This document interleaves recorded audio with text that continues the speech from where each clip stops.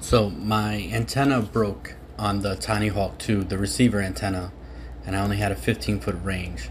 So I replaced the antenna, and here I'm just testing it, trying to see how far the range goes. The video range doesn't go very far, so I mean it's a limited test. Furthest I can get it down to was 60 RSSI. Next, I have to work on video range. I bought an antenna to change, but I haven't done it yet because my motor wires are soldered and I couldn't get enough room, and I didn't feel like desoldering the motor wires because they're so tiny and there's no room.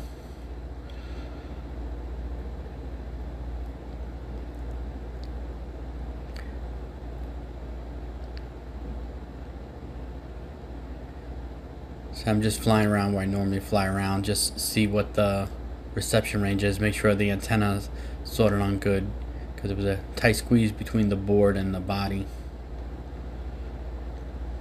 So I can get it down to 60 in places where it used to get down to 50, 60 before the antenna broke.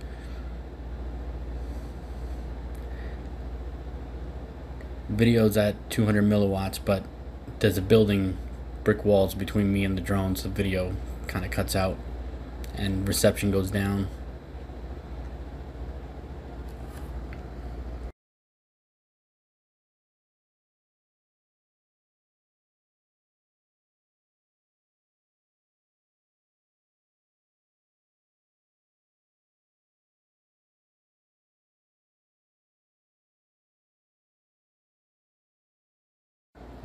Even though it's 1S, here I'm just trying to see if there's any sag, if the wire helped at all. I'm just spiking the throttle up and then doing a roll, seeing if it spikes, sags at all. Doesn't sag at all on 1S. I don't think it ever did really sag on 1S. I don't remember. I have to look back at videos. I'm going to go and test 2S because before 2S it would sag down to 5 volts if I went full throttle. So I go now to test 2S, and I forgot to turn the radio on. There we go.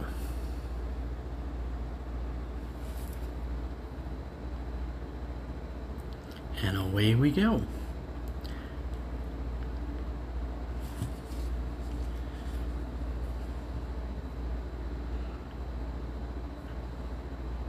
Yeah, here I'm just going 0 throttle and then throttling up, trying to see if it sags. I 0 throttle and then full throttle, and it sags 1 volt, but it's not going to 5 volts. And I have videos before where I would just be giving it throttle and accelerating. I had more space to go fast, and it would go down to 5 volts, and I wrecked. Okay.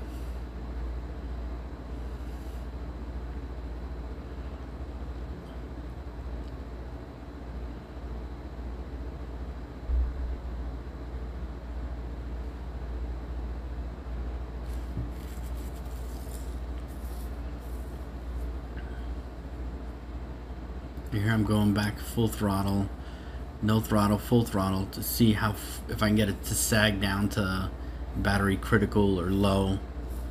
It still sags 1 volt, which is a lot, but it's not as bad as before. I can't say it's a little better. I think it's sagging like a half a volt less than it did before.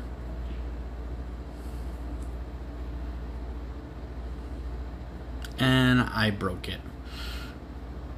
I had to fix it and get it all working again. I think the camera cable popped out or something,